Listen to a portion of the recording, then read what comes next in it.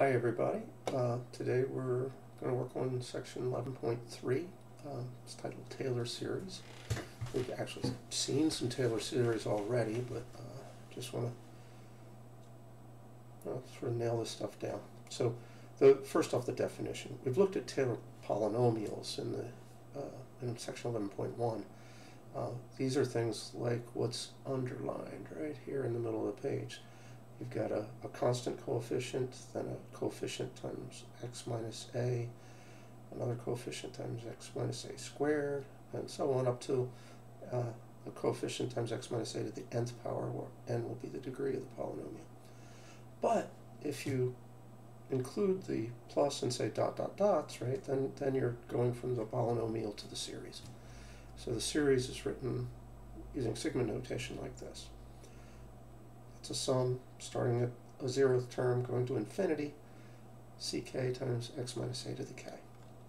Now, I kind of like the way the book has done this, but they've sort of teased the pieces apart there. Part of what we've got is x minus the center of the series raised to a power. The other part is a coefficient, and on a separate line they say what that coefficient is. It is, you figure out the kth derivative of the function, you evaluate that at the center, at a, this is where the expansion is centered about, and then you divide by k factorial. That dividing by k factorial actually makes natural sense if you think about what happens with the derivatives of x to a power. You end up getting factorials sort of built into the derivatives, so by dividing out that factorial, you're sort of getting closer to the natural value of the number you want there. Okay, they do mention the special case of a Maclaurin series. That just means a is 0. So I'm not quite sure why they bother to distinguish that case, except apparently this guy Maclaurin, there's a marginal note here. I should try to show you. Can I make that note? There it is. They're named for this fellow named Colin Maclaurin, who described them in a textbook in 1742, significantly after Taylor had already described them. So I guess just because maybe it was a textbook that a lot of people used. In any case, that's common terminology to talk about the Maclaurin series. Okay, so let's get to using some of these Taylor series. Actually, there's 2 points that are made here just under the box where they define the Taylor series. One is we need to know that the series, if we're going to use it, it needs to converge, right? Or at least on some interval. There has to be some x values for which it converges. But also, we need it to be equal to the function we're talking about. It's strange. Does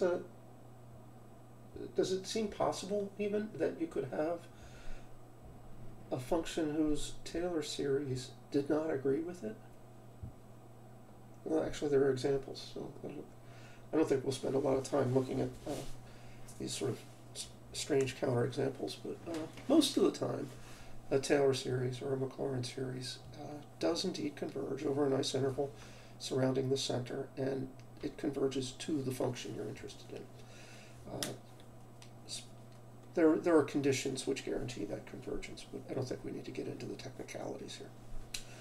Okay, so the first example 1 there, is a good place to start.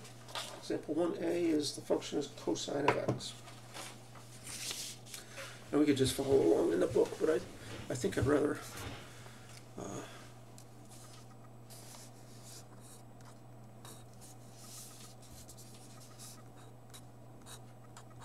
do it by hand. So f of x is cosine of x.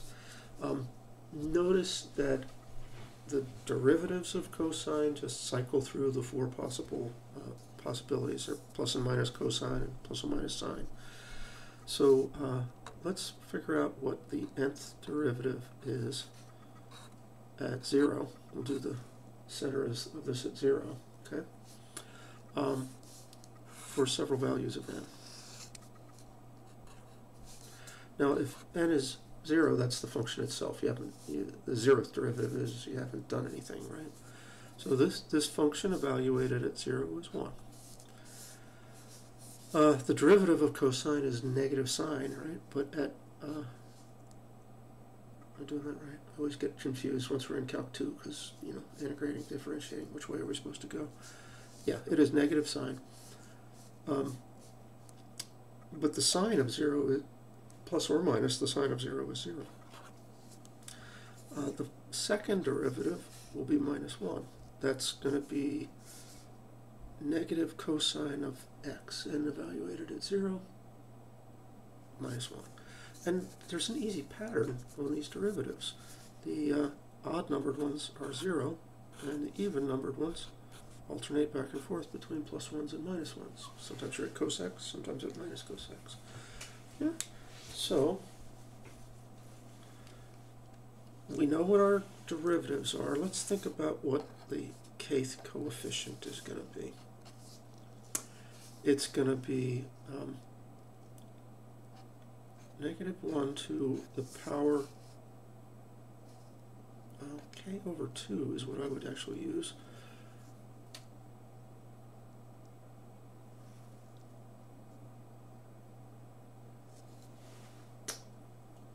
This is a tough one, actually, because, we've got to come up with a formula that will be 0 as well as plus and minus 1.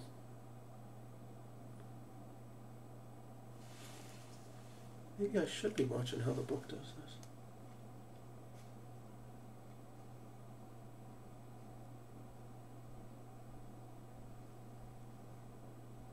Oh, they escaped the issue. I see.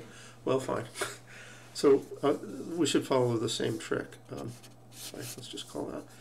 They only give you the coefficient for even values, C of 2k, which makes sense that all the odd values are 0. So C sub 2k is negative 1 to the k divided by divided by 2k factorial. That's our coefficient. So then, can we write down the first several terms of this Maclaurin series? Let's see. The constant term is 1. There is no linear term. There is a quadratic term that has a minus 1/2 as the coefficient. I'm just plugging in k equals 1 into that. Right? This is the degree 2 thing, but that corresponds to a k equals 1. All right, negative 1/2 x squared, and then we'll have plus, when k is 2, this is plus, and 4 factorial, so that's 1 over 24, x to the 4th. And then it'll be minus, gosh, what is this one? 6 factorial, 720, minus 1 over 720, x to the 6. Right. So those are some of the terms of the Taylor series. Now,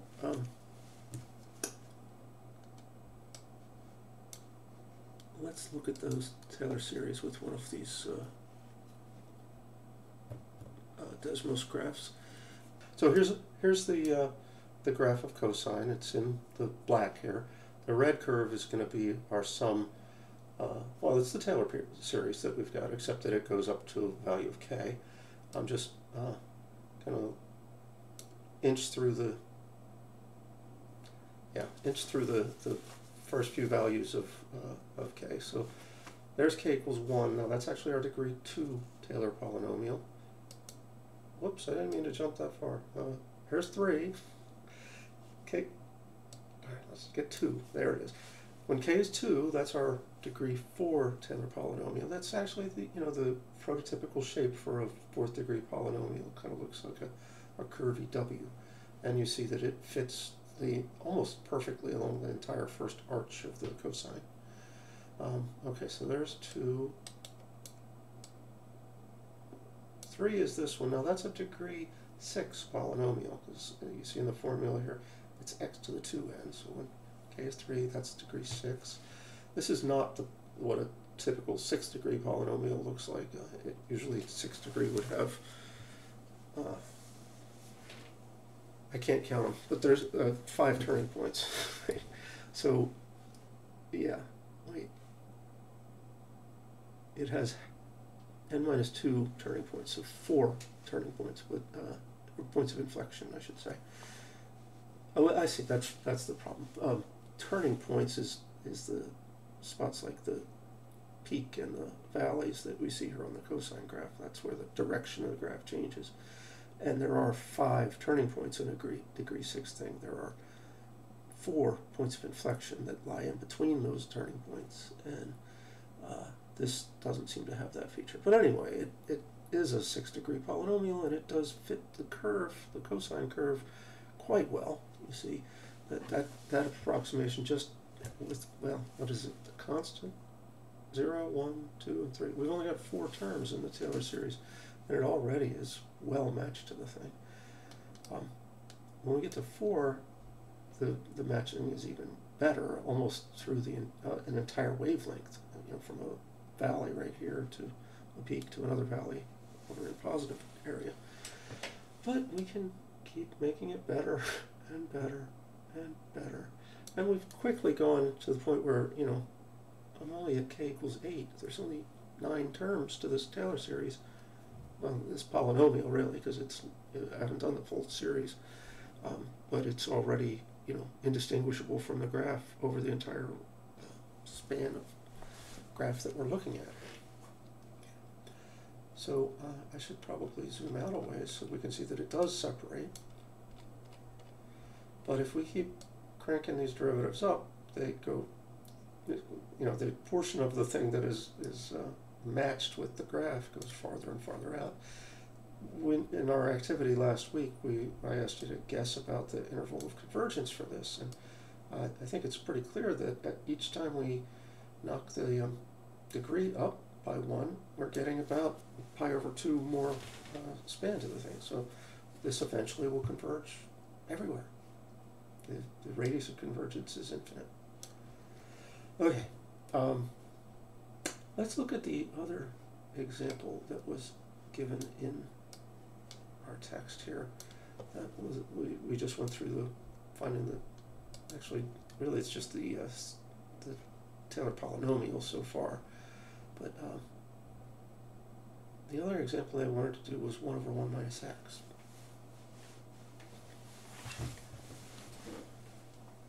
One over 1 minus x. Let's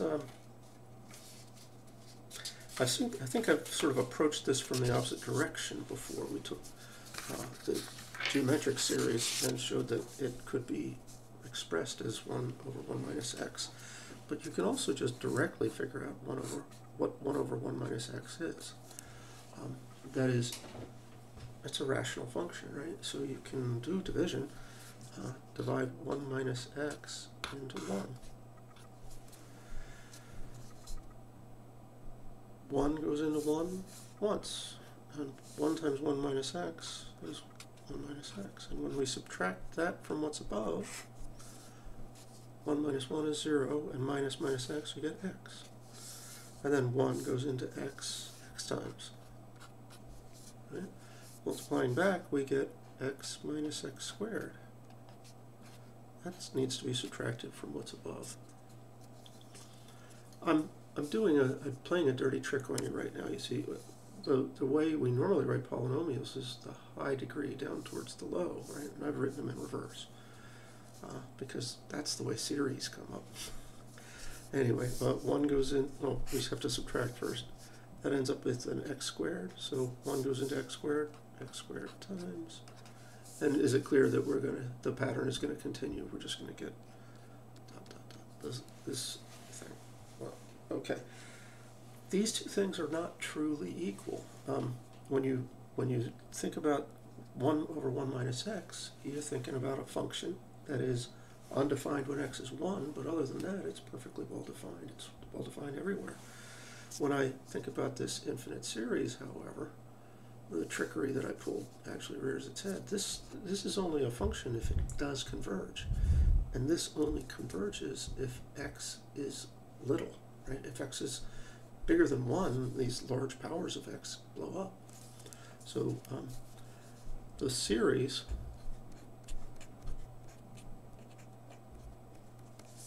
converges only if x is in the interval from -1 to 1.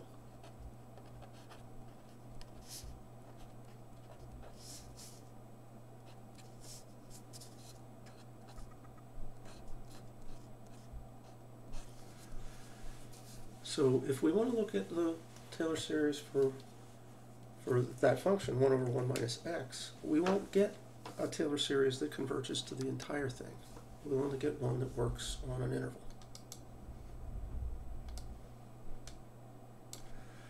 Let's just change this one. I want 1 over 1 minus x.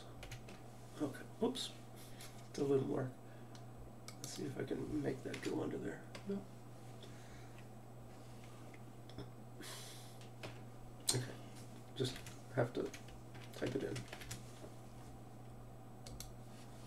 I'm going to get rid of that part. There's 1 over 1 minus x. Why does it still show me the red? Oh, because I've got a Taylor series. Most of the Taylor series with so many terms in it, or the Taylor polynomial with so many terms in it, that it looked like it was cosine still. I'm going to change this upper limit. 50 is just going out of a little bit crazy there. How about 20 as an upper limit? All right, 1 over 1 minus x. Now,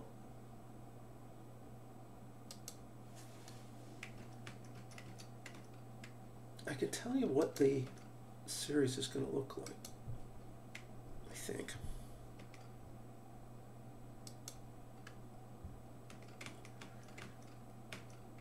It just has x to the n in it, doesn't it? Just trying to get rid of some unnecessary parentheses. So, yeah, that's all it is. It's x to the n power. N is the variable, the summation variable here. If I turn this thing on, oh, we don't want that many. When k is 0, we get x to the 0, that's 1, and you notice that the graph, the black graph and the red line agree at that one point, but you wouldn't expect it to do much better. If I bump this up to 1, now we've got the red line and the black graph not only agreeing, but tangent to one another. Then I can go to 2 and get a quadratic, then a cubic, then a 4th power, 5th power. Now, unlike the deal with the sine, where, remember how the area where the thing had agreed with the graph just kept spreading out and spreading out and spreading out? This isn't doing that. As I take this degree higher and higher and higher, it's just kind of flipping back and forth between plus and minus infinity. So that's because of what we were just talking about over here. The series only converges on this interval, -1 to 1. Let's look at the graph just in that interval.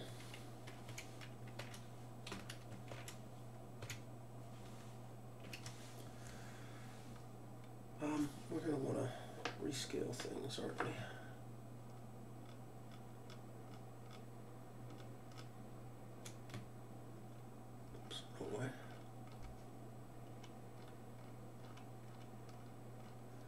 I want to be able to see the graph over a lot of, I want to see it well.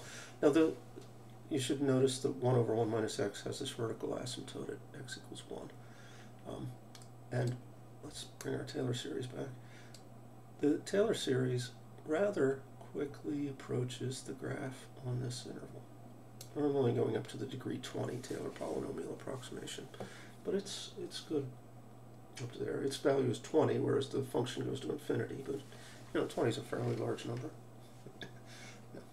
Anyway, yeah, but the value of this thing at 1 is just going to be the degree of the polynomial, it turns out. So that number is in fact going towards infinity because we're going to let this k go to infinity. Okay, so so far I've just played with this as a series. I didn't do what Taylor asks us to do, which is figure out derivatives and evaluate them at 0 and use those as the coefficients. Well, maybe dividing by n factorial. So we've got a little bit of work ahead of us, but let's see if we can pull it off. The function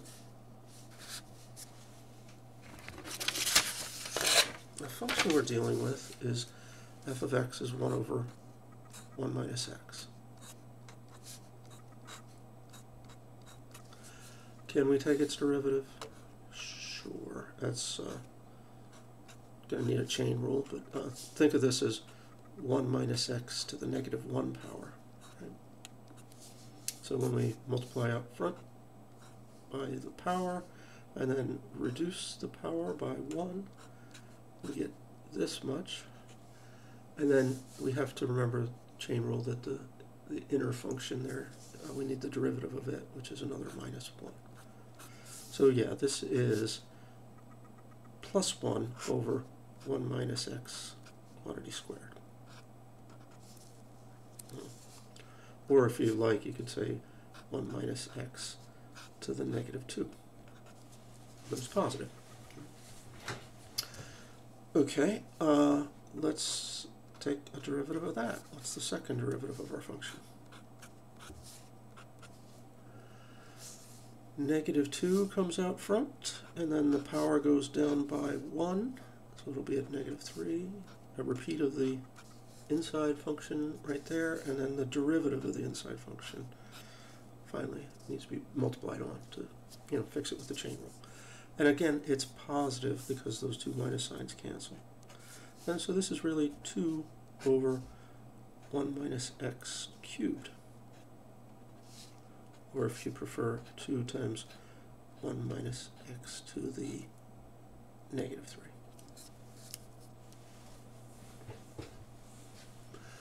Let's do one last one, and then I think we'll guess at the pattern, and we'll be right, because we've had a lot of experience with derivatives now. The third derivative, we would have minus 3 times 2, that's negative 6. 1 minus x to the negative 4, and then there's that minus 1 from the chain rule, and the two minuses cancel again, so we get 6 over 1 minus x to the 4th, and then we could also write that as 6 times 1 minus x to the negative 4th. So what are these coefficients? Well, they were, oh, sorry, I've been doing the work for the function, the derivative, the second derivative, the third derivative. We also need to see if we can put it in here right next to it. Let's eval at 0. That is, stick a 0 into the formula. Well, okay, that's not so hard. 1 minus 0 is 0, the reciprocal. I just said that funny, didn't I? 1 minus 0 is 1, reciprocal of 1, it's still 1. Yeah, so that one's 1. The derivative, I think you also get 1, don't you? Because 1 minus 0 squared is 1 over 1, yeah. Then we're going to get, at the second derivative level, we're going to get, what do we get? 2 times 1. Okay, so that's a 2. And here it was a 6, and what do you think it is in general? I mean, that's a sequence of numbers we've seen a bunch. Those are the factorials. So what I'm claiming is that the nth derivative evaluated at 0 is n factorial. Okay. Which means the real Taylor polynomial here would be those values, n factorial, divided by n factorial times x to the n. So that, yeah, it doesn't really do anything. The series we got by just long division and the series we get by all this work with derivatives are the same. There's a certain uniqueness. I did want to go back to one other example of just generic stuff we did with series before. If you've got a series that converges on an interval, like this one does, on the interval minus 1 to 1, it converges, then you can do calculus operations with it. Now, what is the integral of 1 over 1 minus x. That's a, you need a quick u substitution. U is 1 minus x, and then du would be negative dx.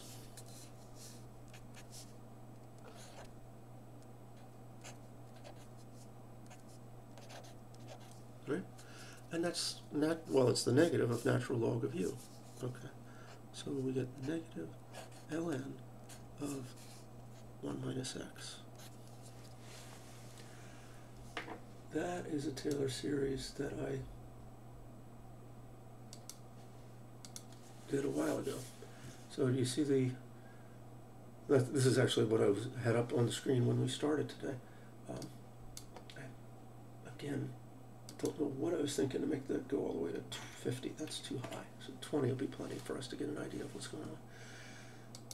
The graph in black is the natural log of 1 minus x. Well, it's the negative of the natural log of 1 minus x, but I have limited it, restricted its domain so that we're in the interval where the series converges. And we can bump up the upper limit of that series until we sort of watch it converge. It gets better and better and better in terms of approaching the graph. And this one's still kind of far off at the right side, but if you look at the middle of the graph, it's already perfect. Probably 9 decimal places. Well, it's a million, it's all decimal places right at the origin, but yeah. Desmos is probably not going to show us that. Anyway, the series I got here could also be gotten by taking the 1 over 1 minus x and just integrating it term by term. That is, your original f of x is 1 plus x squared plus x cubed, etc. And the new guy is its antiderivative, so I guess I'll call it big F of x. It's x, and then x squared over 2, and then x cubed over 3, and then x to the 4th over 4, and so on. You see that in the formula I gave in here, we don't have a 0th term. We start at n equals 0, but see the actual power on x is n plus 1. So the smallest degree you have here is 1. And you're dividing by, well, successive numbers. The thing you're dividing by matches the power on x, which is what we were seeing over here too. The 2 and the 2, the 3 and the 3. Right. So yeah, that works. You can integrate term by term, you can differentiate term by term, and then you can also literally integrate or differentiate and realize that you found the unique Taylor series approximation for the natural negative of the natural log of 1 minus x. That's it. That one's probably not a one that I want to do by sort of Taylor methods, finding all its derivatives, so that would be a little bit harsh. So the last thing we really need to do before we leave Taylor series is show an example one that's an honest-to-God Taylor series, not a Maclaurin series. So I'm looking again at the graph of 1 over 1 minus x, because it's a great one as an example. It has this vertical asymptote at 1, and the minus 1 to 1 region over which the standard series converges is shown here. Let me just back off that restriction on the domain. See the whole thing. Now this graph actually is perfectly well defined in other places as long as you're away from 0. So I chose a point on the graph, 3, 1 over, that'd be 1/2. Wouldn't it? Oh no, it's negative 1/2. Right, there's a point, and what I would like to do is get the Taylor polynomial, and then eventually head towards the Taylor series for this thing at that spot, well, with the x minus a, where a is 3. Okay, so to do that, we're going to need to remember what that list of derivatives was. we worked them out, so there was a nice pattern to it. But now there's gonna be something different, right? We're no longer gonna want to evaluate them at 0, but maybe I can do this in red and it'll stand out. But instead of at 0, we're going to evaluate at 3, at the x value, the x coordinate of that point that we're using as the center. Right, so when x is 3, this is 1 over 1 minus 3, that's negative 1/2. When x is 3, what's this one? 1 minus 3 is negative 2 squared. It's positive 4. That thing is 1/4, 1/4. When x is 3, what's the second derivative? Negative 2 cubed, that'll be negative 8, and then 2 in the top, I think that's negative 1/4. When x is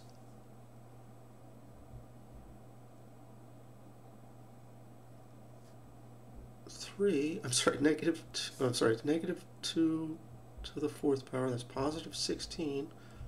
Well, let's just write it as 6 over 16.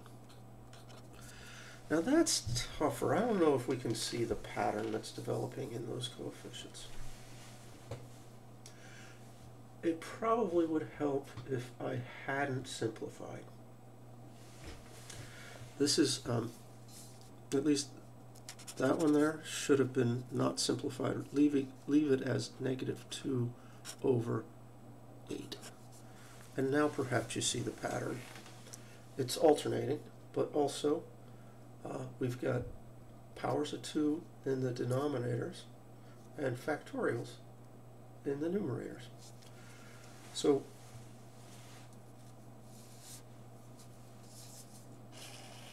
that's no longer what we get for our general term, but the nth derivative evaluated at 3 is going to be n factorial in the numerator and 2 to the n in the denominator, or is it n plus 1? Yeah, it's n plus 1 in the denominator, because at our third derivative we got 2 to the 4th, right? At the second derivative, that's 2 cubed. Yeah, right, the number on the derivative is 1 off from the number that's in the power. Okay, and there's also a alternation, negative 1 to a power. Now, what power are we going to use? It actually starts on a negative number, and the smallest value of n is actually 0. So this is actually, we're going to need to put an n plus 1 in there to make that change the parity of the exponent on the minus 1. All right, I'm going to put all those things into our Taylor polynomial. The power is going to be negative 1 to the k is our variable, so k plus 1. No, I don't want to do that, do it? I have to use parentheses to group that. Right. Then we have k factorial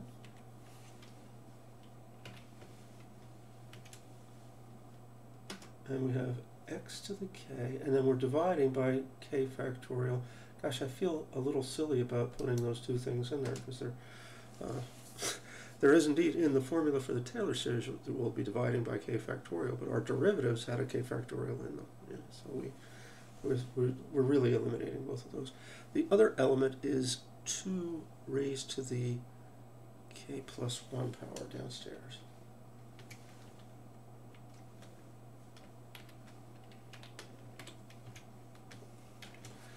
I'm unhappy with this as it stands, because we can do better. So let's before we press on and look at the graphs, let's take out these extraneous k factorials. There's one in the bottom, there's one in the top, they would cancel. Also notice that the minus 1 to the k plus 1 and the 2 to the k plus 1, those could all be written as a single thing, negative a half to the k plus 1. So let's do that. It's negative 1 over 2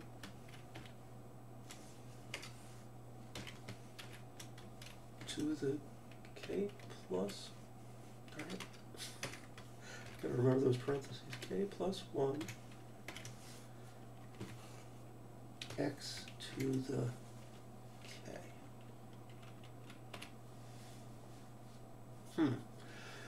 Well, let's show this. When we're starting with n is 0, the upper limit is 0. Well, that's good. It agrees. It goes through the point when we make it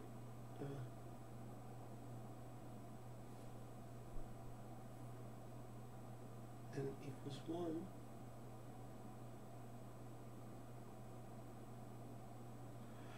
Oh yeah, darn it, I did something stupid. Well, I guess this is a good teachable moment here. I figured out the derivatives and did all that stuff at a equals 3, right? But I did not stick x minus a to the kth power in here. So this should have been x minus a to the kth power. Ooh. Like that. And now, do we need a slider? Oh yeah, well we actually have a particular value of a in mind. X is minus 3 to the kth power. Wow, now it should work. There's the n equals 0 case, just matching the point. There's 1 matching the slope as well as the value. And wow, it seems like it's converging great. You know what's happening though? Over here on the right hand side, even as I let the degree get higher and higher and higher, it doesn't seem to get past matching up around 5. In fact, the low degree terms were better in a sense than the higher ones because they launch, they end up peeling away from the graph we're after. Why is it doing that? Well, our center is at 3, and the function has a singularity on it at 1. So the radius of convergence can at most be 2. And that means out this direction, from 3 over to 5, is also going to be, the radius of convergence is a symmetrical thing. You go that same distance on either side of your center to find the region that the thing converges over, and it just won't be good beyond there. Yeah. Cool. And we did this the sort of old-fashioned way, right? We actually calculated a sequence of derivatives until we could guess what the sequence of values of the derivative was at various degrees, values of k. That was great. And it worked, right? You can see that by the time you get up to n equals 30, it's almost identical to the graph in that region between 1 and 5. If you want it to be better, just take the n here up to a higher and higher number. There is just one last little detail to take care of, which is that we need to actually see Taylor's theorem and what it tells us. So Taylor's theorem, this is actually referring back to section 11.1. We kind of skipped over it, but now it's time to face the music.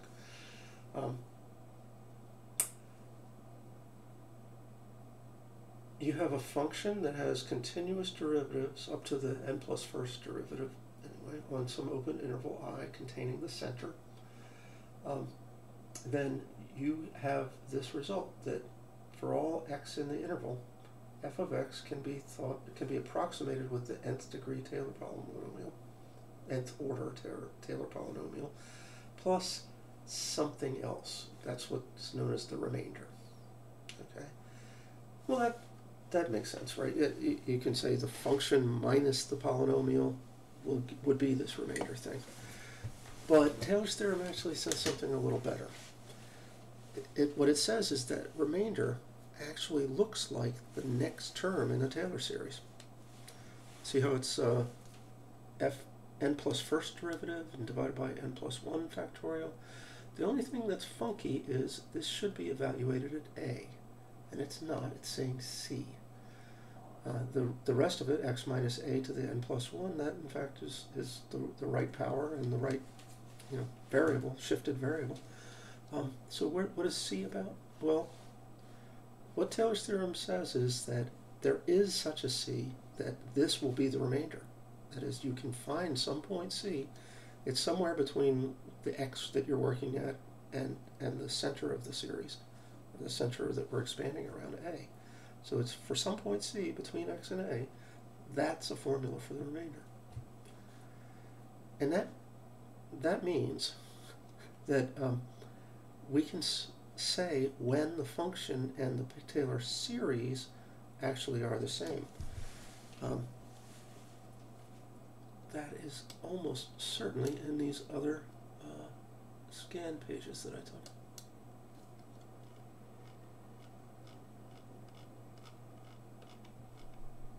No, not that. No, not that. We're going to come back and do that. Here we go. Convergence of the Taylor series. So this is the same thing we were just looking at. This is now we're in 11.3, but the same formula for the remainder. The n plus first derivative evaluated at some point c. The point is this remainder needs to be getting smaller in order for us to say that the series is converging. So look at the remainder term, and you get convergence of the Taylor series to the function, provided that this limit they're doing right here equals 0. That is, the remainder is getting smaller and smaller as you let n get bigger and bigger. And for some reason they've rewritten the remainder term. It feels like the thing that should be emphasized is right here, the part about the limit. So yeah, the limit of this expression as n goes to infinity must be going towards 0. Which, well, is both of practical and theoretical use. All right, I just scrolled past the thing about the binomial series, so I think we should probably take a quick look at that. No, we don't need this. In fact, I think I'm going to go out to my whiteboard and give you that. My guess is you guys have seen this a million times, right? This is the first few rows of Pascal's triangle. The numbers in the Pascal's triangle are called binomial coefficients, and there's this rather nice formula for them. Can choose k would be the nth row, kth position in that row. It's written in terms of factorials, n factorial over n minus k factorial, and then k factorial. And using these, we get we can get a polynomial that's an expansion of things like x plus 1 to the n power. So I'll write it out in sigma notation, but that's going from 0 to n, and choose k, x to the, let's use x as the power on x would be that. So this is a sum with n plus 1 terms in it, so its degree is the highest term, it's x degree n. That's just a polynomial. But if you write it out, you'll see that is indeed what you get by if you expand x plus 1 to the n power. So Newton looked at all this setup, which was in existence for probably 150 years before he came around, and he proposed an interesting idea. What if I wanted to replace n here with, instead of a whole number, maybe a fraction? What if I wanted to do like x plus 1 to the 1/2 power? how could we change things? And what he noticed was, actually it's not really much of a thing to notice. If you look at the n factorial and the n minus k factorial, you can just cancel all the things in that out of here. And you'll end up with, left upstairs, n minus 1, n minus 2, all the way to the last one is going to be n minus k plus 1. Really out of room there. Okay. Anyway, there's k terms in this. There's k things right here.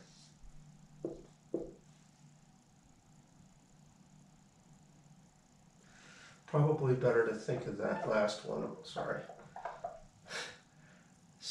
Here, I'll try to skip on the dots in there. Think of it as n minus k minus 1. Okay, so that then it clearly they're numbered 0 through k minus 1. There's k of them. There's k terms there. And that was canceling n factorial with n minus k factorial. There's still also k factorial.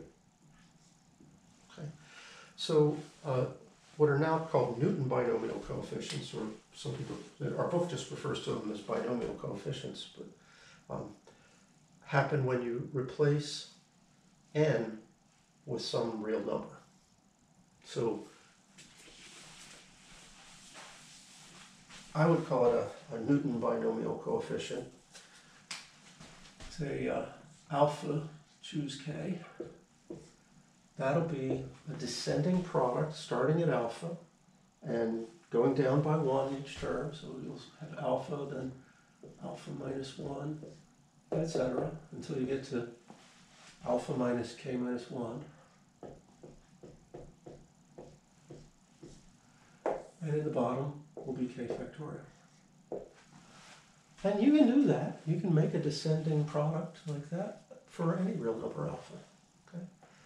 So let's do the example of alpha equals 1/2.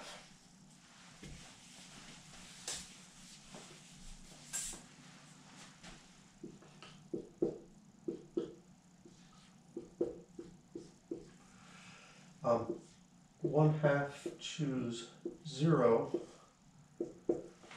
That would be a descending product that has no terms in it, and it would have 0 factorial in the bottom.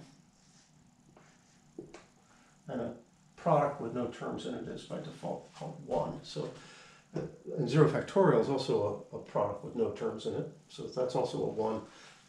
Something choose 0 is always 1. That was not as interesting as it should be. Let's look at 1/2 choose 1. Well, we'll have 1 factorial in the bottom. That's 1 for a good reason. And we'll have a product that just has alpha in it. Just a single term, right? So no terms, 1 term. The next one is where we start to see the pattern developing. 1/2 choose 2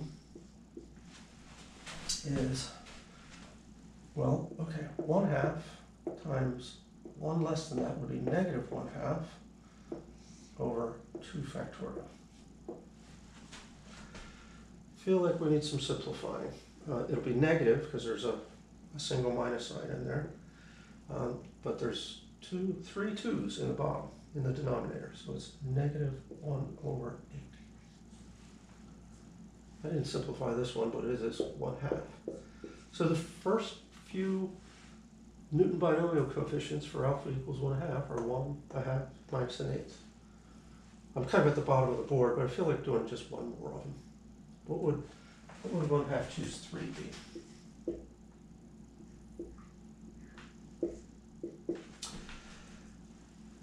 The descending product part doesn't start with a minus sign. 1/2, negative 1/2, positive, then negative 3/2. We're multiplying all those things, right? And then in the bottom, 3 factorial. So this ends up being positive, 3/8 in the top and over 6. So 8 times 6, that's 3 over 48. I believe that simplifies to, isn't 48 3 times 16? Yeah. All right, so there we go. 1, negative a half. Dang, I said it wrong. 1, a half, negative an eighth, positive a 16th, and it keeps rolling. There's more. There's an infinitely many of these, in fact. In fact, what this does is lets us do this exact formula, but with n replaced with a half. And the sum no longer goes 0 to n, but rather it just goes forever, because you can always compute more and more bits. You get an infinite series.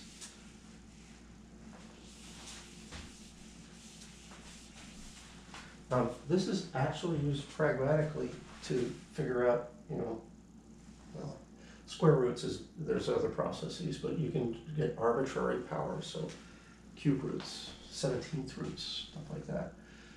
If I do 1 plus x to the 1/2 power, it can be, why did I write 1 plus x? I probably would normally write that x plus 1. Obviously it doesn't matter, but yeah.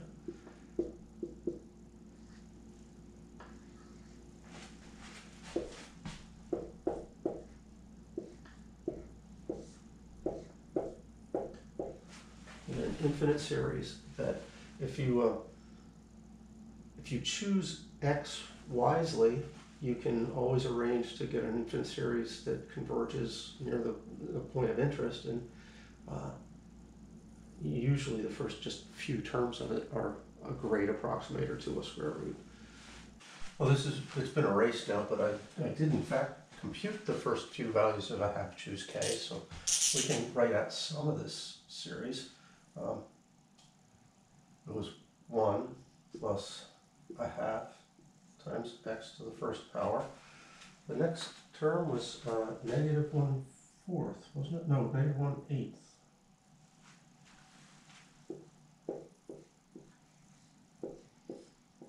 And then we have positive 1/16 x cubed. But it keeps going. You should see. Excuse me. You should see that beyond these first two terms, we begin getting an alternation. So the degree 4 thing will indeed be negative. And then they go plus and minus. Excuse me, back and forth after that.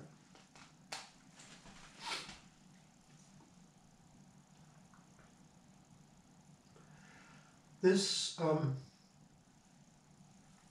kind of wanted to show you that this could be used for something reasonable. So let me just show you one example of calculating a square root using the Newton binomial series.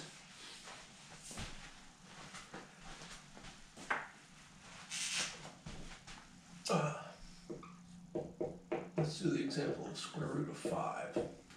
Now that is the square root of 4 plus 1.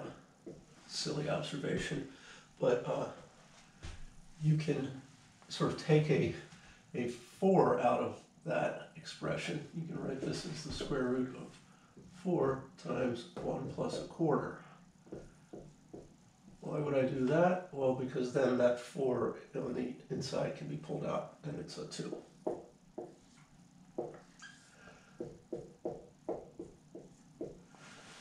So, other than this 2, I have the square root of 1 plus a number smaller than 1. You notice that this series with higher and higher powers of x's in it and alternation in it, it's guaranteed to converge, provided that the absolute value of x is less than 1. And that's what I've just arranged for.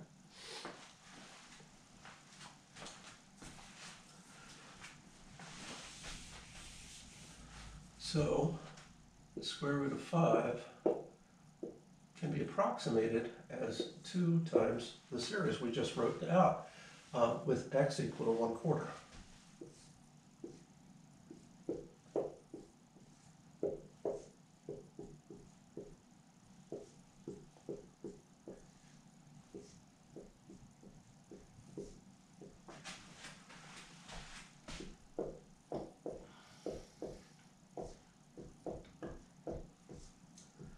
Of course, there's many more terms, but they're getting pretty small, and the remainder theorem tells us that the size of the next term is basically gives you the error, and the size of the next term involves 1/4 to the 4th power and a Newton binomial coefficient that's even smaller than 1/16. So it's a pretty small number. I think we're probably good to 3 decimal places at this point. So I didn't quite trust myself on what I just said there, but it turned out I guessed about right. This expansion comes out to be 2.236, and there's a 328 after that, and the actual square root of 5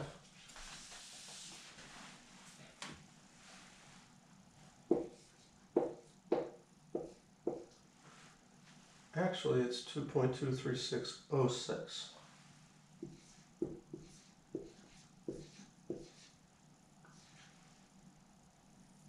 I'll just write it to 8 there. So 4 significant digits agreed, and we get a disagreement in the 5th. What does that tell you? The calculator uses more terms of the series than we do. But I guarantee that's in fact what's going on inside of the calculators. It's using the Newton binomial series to get the value, and it just needs to be programmed to take the series out far enough that the error is out in the I think these calculators hold 12 digits, so out in the 13th decimal place, it'll be fine. Well, I wouldn't be fair to do the series do this in the chapter on Taylor series and not show you the sort of Taylor theoretic development of it. So take f of x as square root of 1 plus x and think about what its various derivatives are. Of course, it might be nice to write it as 1 plus x to the 1/2 power first. And its first derivative is 1/2 times, well, same inside thing raised to the 1, smaller than that would be -1/2. And then I should multiply by the derivative of what's inside, but that's 1 in this case, so we don't have to worry about it. F double prime would be gotten by taking a derivative of this. Another factor of the exponent, right? -1/2 times this 1/2, it's 1/2 times -1/2 times 1 plus x to the, no, it's -3/2.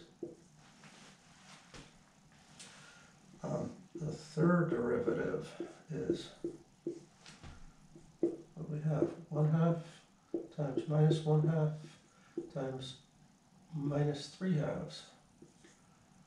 1 plus x to the new power is -5/2. The fourth derivative would be 1/2 -1/2 -3/2 -5/2. These are all multiplied together, so it's looking like I'm subtracting there, but I'm not multiplying negative numbers. 1 plus x to the -7/2 now.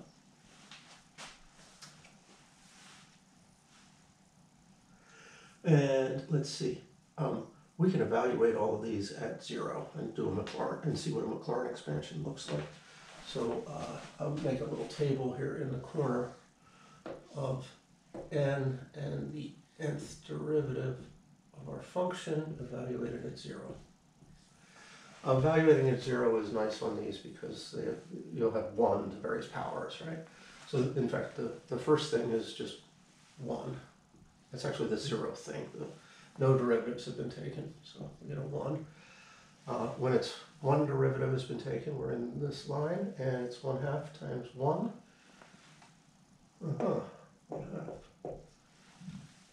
In this line, it's -1/4 times 1. Yeah.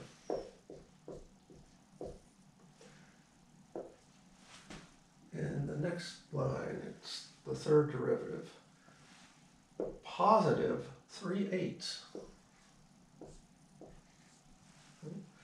And the next line, the fourth derivative, it is negative 15 over 16.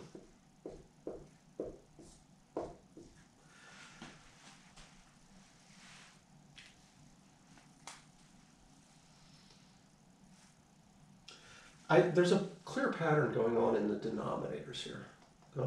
Starts with a 1 in the denominator, then 2, 4, 8, 16. We're getting more and more powers of 2. Higher. In fact, the power of 2 matches with the index. What's happening in the numerator is a little tougher. We're getting sort of a product through odd numbers. It's sort of a weird variant on the factorial idea. But it's only the odd numbers are multiplied. And then there's also the alternation that's fairly clear. But do we recognize these things? They are almost the terms we got in the expansion of the Newton binomial theorem. The difference is that we also had factorials in the bottom of this. That is, the Taylor coefficients. Well, maybe I'll just fit them in right next to this. C sub n in the Taylor series is just it's that derivative evaluated at 0 divided by n factorial. Okay. So our Cn, when n is 0, is 1 divided by 0 factorial, it's still 1. A half divided by 1 factorial, it's still a half. This is the first one where it makes a difference, will be divided by 2 factorial. So it's negative 1/4 divided by 2, negative 1/8. Then we have 3/8 divided by 6.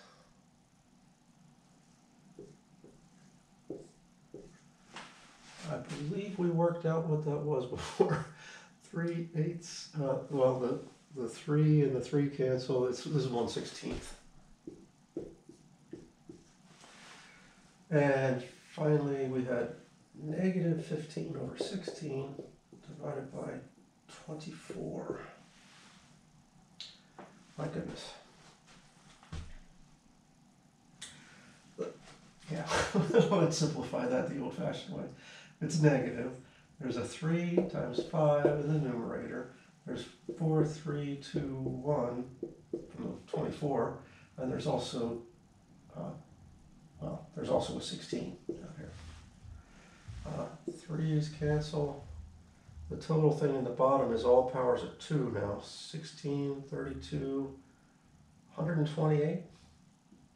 Negative 5 over 128. Oh, we never went that far in our, we stopped at the n, well, after 4 terms. So we were at n equals 3, right, to 1/16. But if you needed to know what the next term is, here it is. At negative 5 over 128.